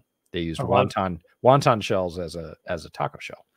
I'm into that. I'm into that a lot. Oh, yeah. It was so good. So we should tell folks you are going to come out this way. We're going to make that a surprise, but maybe people forget by then. No surprises. No surprises. Yes, you know what? Here's the surprise. We won't say when it is. That's right. We won't say when it is, and we won't say where we're going or what we're drinking, but we'll definitely go places and definitely drink things. Yes, we will. We will be meeting up at some point this year. So. Yes. Well, let's get out of here. I want to let you guys know what's going on, because EJ and I have other projects. The cool thing is that when we started, this was our project. We have grown into many, many more projects. Yeah. We're much busier than we used to be. So check out the 10-minute drill. It's a new show that Robert and I are doing. It's a preview show. The idea was, when we previewed last year, a lot of Bears fans that care about maybe the skinny on the game, right? They want to hear more about the Bears. They want to hear what happened. They don't necessarily care about the opponent as much, but they want to know a little bit. They want to have just a little bit to kind of talk about, look for in the game. That's what we're trying to do. We're trying to preview the game in 10 minutes, hence the 10-minute drill. Robert's producing it. He's in front of a green screen. He's in the studio. It's very cool. I'm here, but like he projects me in. It's really fun. I think we're going to start releasing that on Friday mornings. And so be checking that out here on the Second City Gridiron. And we'll also release it as a podcast.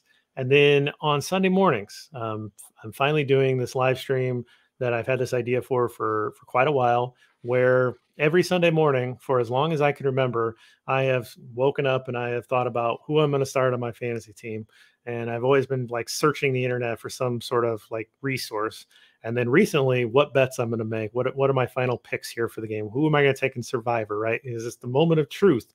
When it hits 11:59, you got to lock everything in. And so I'm pairing up with Ross Reed, who is a Chicago Bears fan, really good dude, knows his betting. We're going to be doing betting lines and we're going to be doing prop bets. So really fun there. I was a perfect 6 for 6 in week 1 in my bets, and I was 4 out of 5 in my prop bets. So I was hot week 1. And then Eric Smith, who's the editor of the QB list, we're going to talk about Survivor League. We're going to talk about daily fantasy, and we're talking about fantasy start sit. So if you have a question, if you want to talk about a trade, we will talk about your league. So come join us. Put questions in the comment box. We're there for you every Sunday morning on Second City Gridiron. You have a bunch of stuff coming up with Bootleg. What's going on with you? I do, but I want to shout out both those projects because they're really cool. 10-minute drill, I think, fits a niche that doesn't get hit properly. People go really long or people go super duper short, like 90 seconds, and you don't really get a flair for it. 10 minutes feels really exciting to me. And with Robert producing and the combination of your talents, I'm super excited about that. And you and I have been talking about your betting show forever, and you finally have it. And it's just ironic that it's with Ross, because literally, I don't know if you know this, Ross was the first podcast I was ever on. Oh, wow.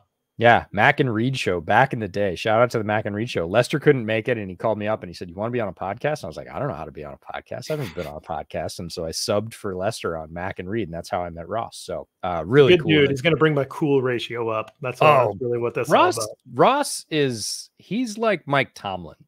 He walks in a room and everybody just goes, "Man, who the hell is that? That guy's the coolest guy in the room." Yeah, Ross just exudes cool. So shout out to you guys. Those are both really cool projects. The biggest one just got announced today. So about 2 hours before this show released, the new Bootleg Football podcast for week 1 launched. And in that, we announced what we have been sitting on like mother hens shepherding their eggs for a long time. We are going to have 2 shows a week now. The second show is a Thursday night football live stream. We'll be going live on the Bootleg Football YouTube channel 30 minutes before. Kind of think of it like the Manning cast, but with Brett and I. So we're going to be doing that. We're going to start out without guests. We might get guests later on down the road, but that'll be kicking off tomorrow night, which is both scary and cool. And we'll be doing that every week. So you'll get the Bootleg Football podcast coming out on Tuesdays. Typically, it came out on Wednesday this week because we had a couple logistical things.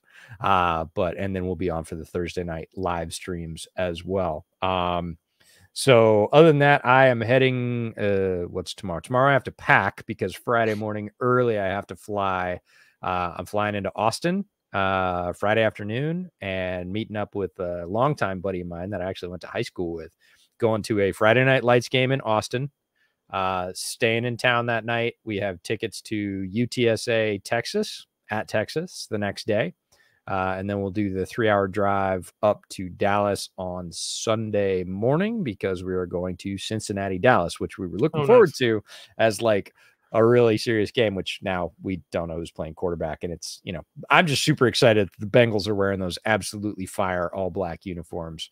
The all blacks. Okay. They're super sharp. And basically we're going to do high school, college, pro in 3 days. So it'll be a great football weekend. That'd be cool. We'll follow you on Twitter, of course, which is not at the Draftsman FB. It is now Oh, sorry, football EJ. Yeah, new season. That feels like a long time ago, and it was like not even a week ago. No, It's it's been like a that week kind ago. I know it's been that kind of week though. I mean, Yeah, I come on, I've been to LA and I and know. I been to know. the Monday night game since then. Yeah, no, needed a new Twitter handle. The Draftsman FB served me incredibly well over the last I've probably been on Twitter 5 or 6 years.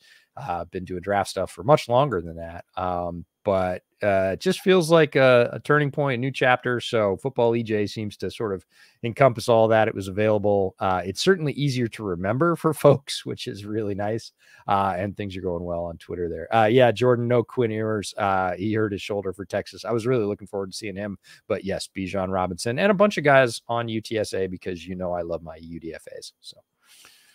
Awesome, guys. Well, thanks for joining us for the kickoff show here. We'll stick around for the YouTube guys for a little bit to talk Q&A, but we'll end the podcast here. Thanks, everybody. Bear down.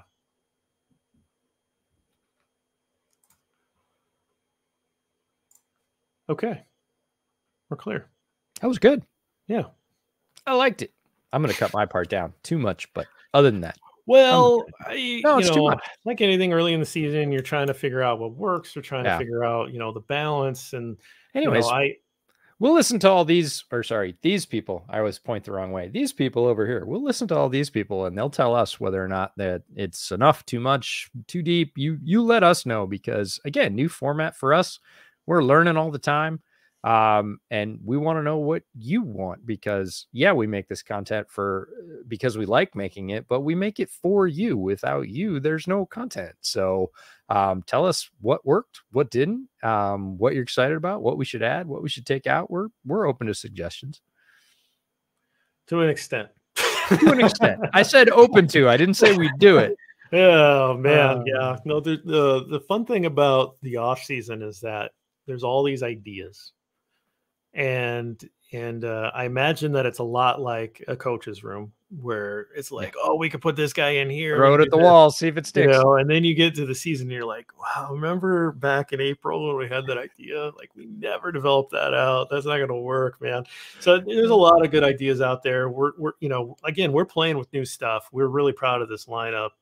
We've got 7 podcasts that we're going to be doing every week. I'm on 3 of them. So like, if you don't like me, then it's not a great thing. But if you don't like JB, it's time to go. It's rough, right? But he's running the show. There's an angle for everybody. And I think that's really cool. And I think some of them dovetail in with each other. I think that, there's at least some elements that kind of tie together each week. And if you're following along all year, I think it's going to paint like a really nice landscape picture of what this team looks like and where it's going. If you just want to pop in for some of the interviews and stuff like that, I mean, Bill's always a great listen, right? So, and he's that interview with Urlacher, I think, is up. Or he's killing it. So, like I love Bill. Bill's been so kind to me professionally, and he is so hooked in. There are a great many people in this business that say they're hooked in and talk to people all the time. Like Bill talks to people all the time. It's part of his regular job, his professional approach. And he's interviewed Bill Parcells and Belichick, and like he did a whole series on Thanksgiving football last year. And he was talking to like the who's who of head coaches for the last 20 years. He was interviewing them all. So like, he's one of those guys that's a tremendous resource to the channel and also super passionate, right? We get his fan side, which is awesome. Yeah, we get a little behind. We have special, group chats that, we can't really talk too much about, but it's great to get that sort of stuff. And Bill and I go back and forth with the history stuff a lot, which is really fun. So, there's a lot of really cool stuff to push, some of this stuff out. And I don't know, man, I'm just really excited. And that first game, I know it was a monsoon. I don't care. Like it was still fun. And I think you saw some things. I don't think you can properly evaluate an offense based on what you saw, but I think that you can get the sense of how the team is coached and how resilient it is and their leaders, right? I feel like the leadership showed through, and I'm not just talking about the coach. I'm talking about Justin Fields. And, I love the fact that he dove in the end zone and did this. I mean, it just like, that's the kind of stuff that just wins you the city. And I think everybody was on board with Justin Fields already, but that sort of stuff just reestablishes itself. So, yeah, a couple things. Let's see. Yeah, maybe Fitzy. I don't know. We'll see. I don't know. We'll see. I might show up, but I'm gonna be a whole lot less tempted to be flying all over the country when the snow starts flying and the travel gets sticky. I had on my orange hat before it started, and it just didn't look right with the shirt. So I changed. I got to shout out the background, man. You've worked hard on your background. You've added the pennants. You did the paint. You had all the art. Now you got the helmet. Like you. My background game is my background game has to come up a little bit. I did the lights and this is actually pressure for you and for Lester to get come on, Lester's got a curtain. Come on, that red curtain behind him. I gotta get him out of that room. No, he says he's close. He says he's got the new room. No, you'll be seeing some changes to the background here within the next few months. But no, I got to shout yours out. Yours is really tight. I like it. Yeah, this is my mom. She's number one. True. It's true. If you listen to the Hopium Den, the last episode featured her, so you can listen to my mom and I talk Bears. But my mom talks a lot of Bears with me, so she is number one fan. She's number one supporter of this podcast as well. Oh, by far, first and only, first and best. And then you said famous Jeff, and that's clearly not me. So that's somebody else. But I am not used to that part, by the way. Like, people coming up to you at it's great. Legion? Like, I love it. Legion or SoFi. SoFi. Oh, so Allegiant, it happened. SoFi, and again, everybody that has gone out of their way to do that, and that's really what kills me. Is like, you're at a game that you paid for, and these people are like on the other side of the stadium. We don't publicize what section we sit in because we don't want people like showing up and crowding other seats. That's not fair. If we're going to do a meetup, we'll pick a bar or something, but we just, post pictures of the field, and people like detectives like go, hey, I'm at the game and that looks like they're over there, and take time during the game and hike across. They did it at SoFi. They did it at Lumen as well, and come up and say, hey, they're really cool about it. And, we really like, I really like what you do. I listen to all your content or whatever else. Still catches me sideways. Like I feel like, Ricky Bobby, right? I don't know what to do with my hands. Like, I'm like, it's super cool. And thank you so much. And what can I possibly say to you that is going to live up to this expectation you have of whoever you think I am? But it's really cool. It's really cool that people take that much time, go to that much effort, especially at SoFi. SoFi was cooking. Like, it was 97 degrees outside, and it was. Well, so here you have people coming up to you in 120 degrees SoFi, and Lester and I get pulled out of the stands because they accuse us of filming practice. Larry Mayer is actually pointing at Lester saying, "Get him out. That's him, isn't it?" And it's like. The culprit is about as different looking from Lester as you could possibly get. But that's okay. I know. Neither here nor there. No, we haven't gotten booted from a stadium yet. We'll see if we can work on that. But no, but you might get booted from practice if you hold your phone in a certain way that makes them believe that you're taking. If we show up at practice, John, I appreciate the shout out to Windy City Gridiron. We've both put in a lot of effort over the years, and I've done a lot of writing, some of it good, a lot of it good. Let's be fair. And I'm really proud of that site. I think it does a really good job of, for the most part, being a very balanced way to get your Bears information and a way to, I think, communicate good football, and not be hot takey, which is what we're all about. That's why we started this. And, that was the core value of this. Is we're not going to do shoutcore sports podcasting. We're not going to react to things or overreact to things. We're going to have our takes, and we've had some strong ones. We've had some early ones that people would call hot, but they weren't. They were measured. They were based on, we've been waiting to see movement here. I'm not seeing any movement. Okay, still no movement. Okay, it's time to call for a change because this is not working and it doesn't look like it's going to work. So that's where we come from. That's why JB and I get along. That's why we still do this, is because we really enjoy it, and we still learn from each other. And we just see things, not necessarily players, but we see the overall sort of how you build a team, what works in the NFL similarly. And that makes it a lot of fun. Let's just do 2 more and get out of here because Sure. it's not SoFi, but it is hot in this room and I'm sweating. So yeah, I gotta tell you, JB, we're in that. Well, what we're in. We're in that great middle. I love that time. It's so perfect. It's Jordan, like you're back. degrees. I will highlight your comment. Stealing the advantages. Green Bay. I think the advantages are all Bears defense can steal advantages against all these backups. That to me is, I think and the Packers aren't the Packers yet. Like the Packers played super poorly on offense, and that's what everybody concentrated on because it's always about Aaron and his relationship to his receivers, and it was always going to be that way with Devontae moving on. And would they, rebalance to the running game where they had more seniority?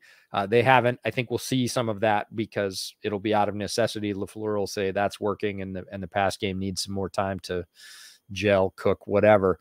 But what very few people are talking about is the Packers on defense were horrendous, and they had their starters. Like, they're not missing starters on defense like they are on offense. They're missing 2 offensive linemen. Obviously, they don't have the same firepower that they've had at wide receiver, but on defense, they had everybody. They had Jair Alexander. They had all their pass rushers. They're not missing people on defense, and they busted coverages left and right. Everybody said, Justin Jefferson had the greatest game. And look, it's nothing on Justin Jefferson. He doesn't control the defense. If you throw him the ball, he's going to try and get yards and score. And he did that in bunches. He did about 30 to 40% of his damage on busts, on flat out, just like they didn't play defense. And so I'm sure he's hoping everybody does that all year. He's definitely going to get some more contested routes. And Justin's a great receiver, top probably 5 to 8 in the league. But you're going to go that deep? I'm going to say that I said today in the podcast that came out that he's going to be fighting for the top spot with, Devontae, because look, Devontae had a great game too, and you got to knock him off. He's earned it. He's not leaving the number 1 spot. And then Jamar Chase is full throttle, no sophomore slump, wasn't a fluke. Like, here I come. He's going to give no ground in that race. So that's going to be a great sort of 3-headed player race going throughout the season to see who can outdo each other as sort of the top spot of wide receiver. But look, Justin's top 5. Because there's a lot of, good players on bad teams and you got to put in there whatever else. But like the Packers defense was not just bad, like it was broken, atrocious. So all the questions they have on offense, which is what everybody's talking about, but the defense, you think those meeting rooms are fun? They were not. So the Bears this is a real game. Like, this is a real straight up game for the first time in a long time. Underdogs or 9.5 point underdogs. That's a line I'd get into. It's absurd. But no, it's going to be a fun game, and it's going to be a real game for the first time in a long time, and that feels really cool. Doesn't matter how it comes out. Again, we talked about this earlier. Win-loss doesn't matter. If the Bears play tough, they could win the game, and that's legitimately fun. And I just want to end on this one. Ask how Alex. I haven't heard anything about him. He's got mono, so he's out. He's on the whatever that list is called, non-football injury, NFI. Non-football injury, NFI, right? Yeah. So, I don't. That's not my question. I'm going to twist it a little bit and say, what do you think the expectation is for what Leatherwood can bring to this team? Like, was this a worthy gamble? Is this someone that you see can potentially develop into a starting piece? Yes, it was a worthy gamble. That's not an issue. If you go back to his college tape, he's an Outland Trophy winner. This is a guy that he can do it. He has the skills. His feet are really good. A lot of people get into his feet and say he doesn't have the feet. That's not true. His feet are really good. If you want to know more about the technical side of Alex Leatherwood, where I learned it was a piece that Ted Wynn and Mitchell Schwartz did on The Athletic. Ted Wynn covers the Raiders, but he also writes generally nationally about football for The Athletic. He got Mitchell Schwartz to come watch Leatherwood tape with him and talk about the specific technical pieces of where Leatherwood's holistic game was breaking down. And it was about his hands and largely about his hand placement and his hand angle, and kind of like a cascading failure or dominoes or whatever. And you know this from playing offensive line. If the first thing you do busts or breaks, that's it. You're playing catch up. You're over your toes, or, if your hands get batted down, your feet are in the wrong place, and you're using some other skill to try and catch up, and you're basically, again, on your back foot. They were talking specifically about his hands breaking early in the rep and how that needs to be corrected, because after that, everything else just kind of fell. And those were the reps he got beat the worst on. So he has all the skills. He's on a rookie contract. He's a massive dude, like physically from a frame standpoint. He's huge, and you'll hear varying opinions on tackle or guard. Some very smart people that are way smarter than me about offensive line, say he can still be a tackle. Duke Manyweather says he can be a tackle. I'm of the trust Duke camp. He's right more than he's wrong about offensive linemen. I tend to lean guard, but again, I don't know what those guys know. The one thing I do know is that he needs really smart coaching. Like really smart coaching, because he is, by all accounts, I've never talked to him, but he is a very cerebral guy. He is a guy that needs to know the why. And, again, not surprising to you as an offensive lineman. You and I have had this conversation many times, that oftentimes the most intelligent people on football teams are the offensive linemen. They have a really wide breadth of understanding about the entire offense and everybody's role. He fits that mold, apparently. Very intelligent guy, and is not the kind of guy that you're going to get out a big stick and go push harder. That's not his gig. So if they can find the unlock with him, which Mitchell Schwartz thinks is his hands, it's a gamble we're taking for sure, because there's so much there, and the cost, both the opportunity cost and the actual monetary cost, are super low if he works. Right. Yeah. I mean, I agree. To me, it was worth the gamble. So we'll see what happens, but we'll end it there, guys. We're going to be here all year. So really appreciate you sticking with us. Really cool to see all the comments here. Bring your beer, bring your water. I would bring a beverage. Doesn't matter. It doesn't have to be bring what you drink, whatever it is. Bring what you drink. So appreciate it, guys. We'll get out of here. Enjoy the rest of your night.